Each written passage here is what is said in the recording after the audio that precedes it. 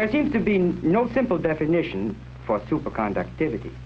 Rather, we deal here with a complex group of phenomena.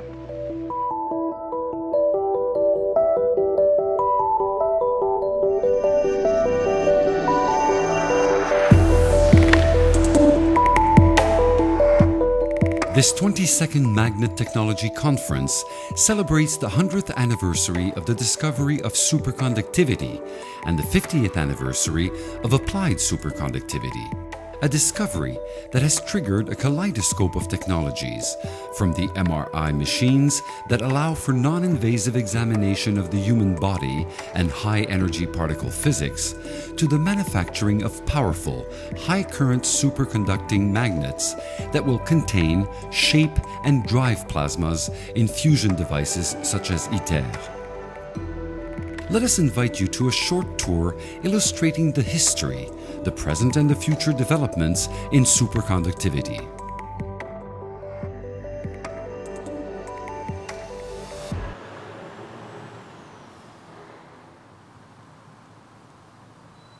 In 2011 is a very important year for superconductivity since 1 century ago the Dutch scientist Heike Kamerlingh-Onnes discovered superconductivity April 8, 1911. He discovered that the resistivity of Mercury disappeared completely under 4.2 Kelvin. He earned the Nobel Prize 2 years later in 1913, and it was the first of a long list of Nobel Prizes applied to superconductivity. Heike Kamerlingh-Onnes immediately imagined the main application of superconductivity, that's to say, to produce high magnetic flux density with low power consumption, like in this superconducting magnet. So right in 1913 he made the first superconducting magnet, but he failed since a small magnetic flux density destroys superconductivity. His superconducting magnet became resistive. We have to wait up to the 50s to overcome this problem with a type 2 superconductor which withstand a high magnetic field. The Russian works about superconductivity were not well known in the West due to the Cold War, so Abrikosov earned his Nobel Prize only in 2003. Type 2 superconductors were elaborated at the end of the 50s and opening the way for applied superconductivity.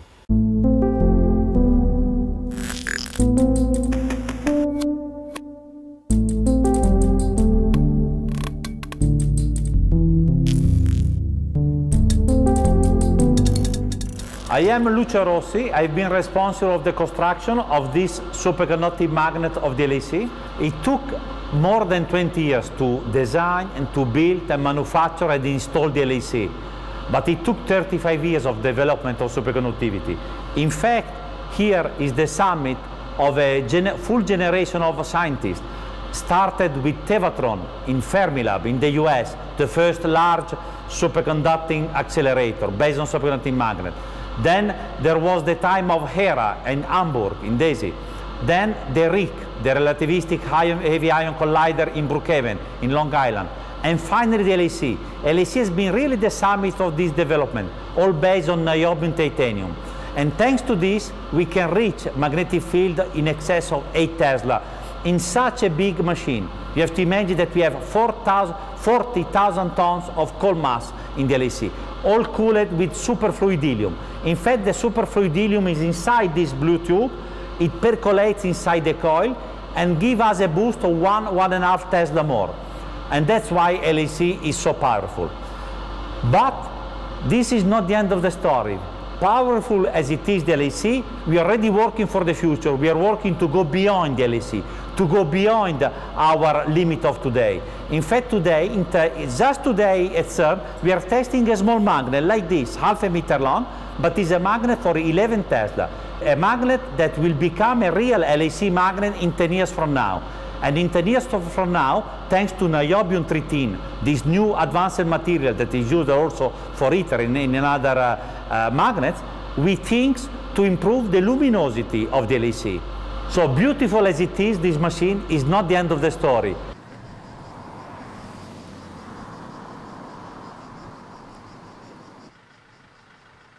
I am very glad to be today coming back to a place where 35 years ago I started to build an experiment which is called TOR-SUPRA. And this experiment was quite an innovation. The main problem at that time was going from small experiment to larger one. And the problem when you go to larger scale was you need a lot of power to build and supply the energy on copper coils, which was used at that time. That's why we came to the idea that we should take the first step and make a tokamak with superconducting windings. Fusion development will need much larger device than just TOR-SUPRA. And that was, at the time, starting around 1995, was to look for a device which will, now it's called ITER, which will be very much larger than TOR-SUPRA, but for which the confidence which is built for TOR-SUPRA and TOR-SUPRA operation during now 25 years will give confidence that really we could rely on this technology to build something as large as ITER.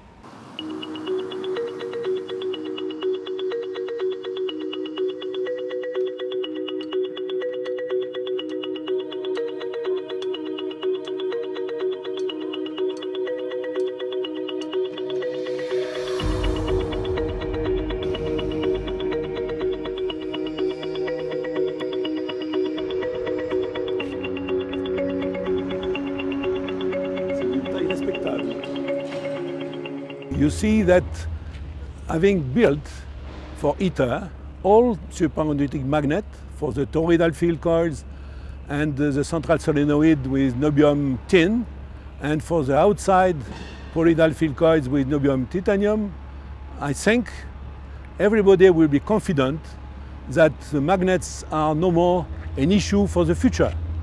Everyone should be confident that the results of ITER will be transferred to the next machine without any difficulty.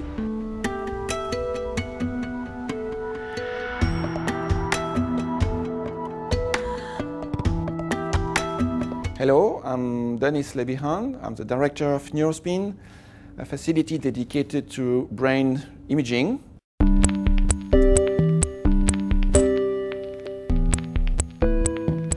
MRI was invented in the early 70s.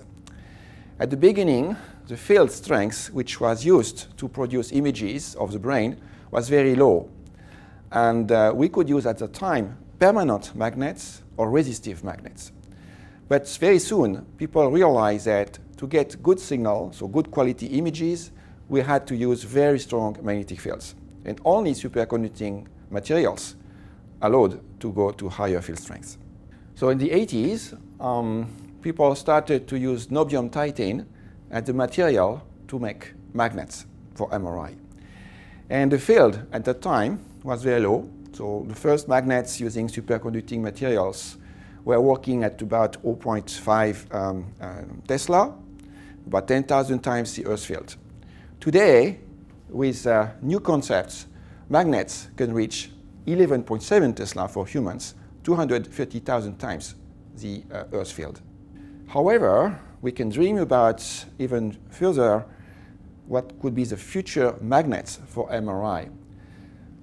The problem with MRI today is that we have to use cylinders. It's not comfortable. If you want to understand how the brain works, it's not a natural way. Could we think about shapes of magnets which would be different? Another problem is that for superconductivity to work, the materials today have to be cooled down with liquid helium. This is very expensive. This is also challenging. We hope that with high temperature materials, high temperature superconductivity materials, we can build new magnets which will be much easier to design and also less expensive to run.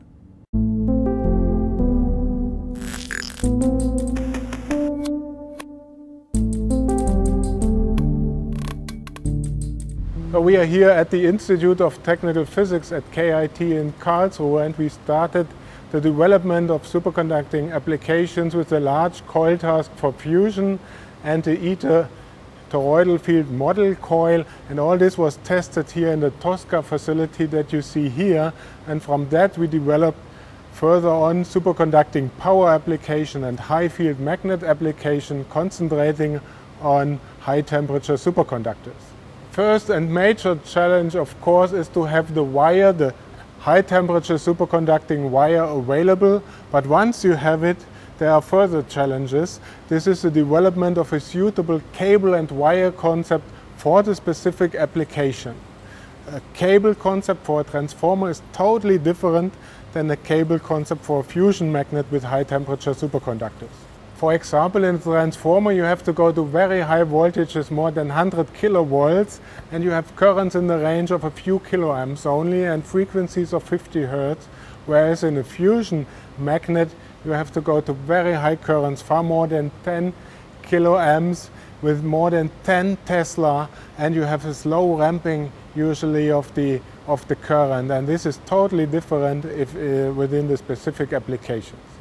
The most promising material for power applications are the high temperature superconductors, and there especially the 2G wire made of YBCO, very thin tapes, is most promising because of the future low cost perspectives that we have.